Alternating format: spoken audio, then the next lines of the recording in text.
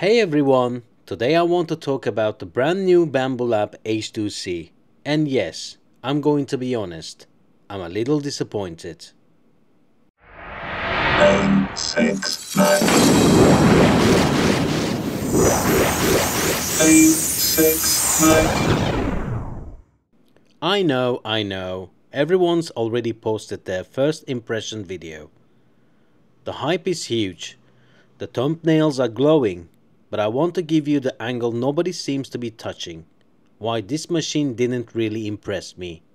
And why I don't think it's the leap forward people are saying it is. So, quick recap of what the H2C brings to the table. It uses Bambu's new vortex system, which is basically a hot end swapping mechanism. Not a full tool head changer, just a nozzle hot end assembly. You get up to 6 swappable hot ends plus 1 fixed for a total of 7 materials. Each hot end has a little chip in that stores filament settings, and they are heated wirelessly through induction. There are no wires, no thermistor plugs. It's slick engineering, no doubt about it. And according to Bambu, heating a new hot end takes about 8 seconds. Sounds pretty amazing, right? Well, here's the thing. Even though hot end heats in 8 seconds, the actual full tool change process is a lot longer. You've got unplugging the filament from the AMS, docking the old hot end, grabbing the new one, filament feeding, alignment, priming, wiping, releveling checks, and a bunch of little motion in between. When you add all of that up, the real world tool changer usually ends up around 45 to 50 seconds per swap. And for a machine being marketed as a revolutionary nozzle changer, that's honestly not that fast. Especially when real tool changer systems like the Snapmaker U1, Prusa XL, or even older E3D tool changer setups can snap tools on and off in just a few seconds. This is where the hype falls flat. Now, I want to be fair. The H2C does bring some benefits. Because it swaps hot ends instead of colors inside the same nozzle, you get way less purge waste.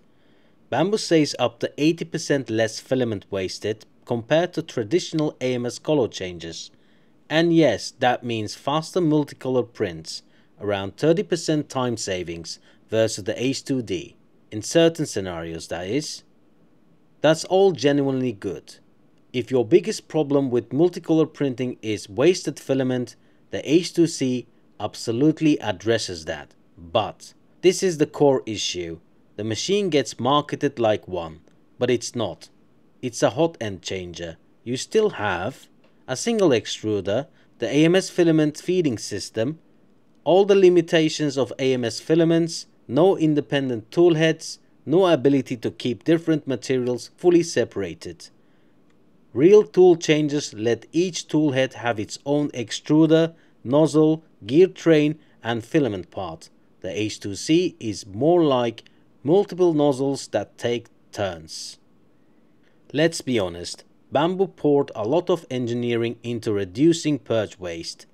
Wireless induction heating, coded hot ends, a complex docking system, and all of that just to solve a single issue: filament waste during color changes. It's cool tech, but it doesn't feel like the next evolution in 3D printing. It feels like a clever workaround, not a breakthrough. You still need the AMS for all filament handling, meaning it still struggles with flexibles. Abrasive filaments still require special care, you still have to route everything through the same system, and you inherit all the AMS limitations. A real tool changer frees you from all that. And here's the kicker. You can buy a true tool changer like the Snapmaker U1 for around $7.99 USD.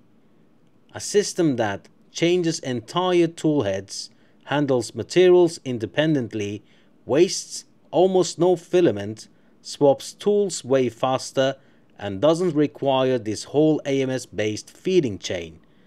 So when Bambu markets the H2C as this huge step forward, I honestly don't see why we're supposed to be impressed. Look, I'm not saying the printer is bad. It's a Bambu machine. It'll be fast, reliable, and user-friendly. If you want multicolor printing, less purge waste, the simplicity of staying in the Bambu ecosystem, and you don't mind 40 to 50 second tool changes, then yes, the H2C is going to deliver that.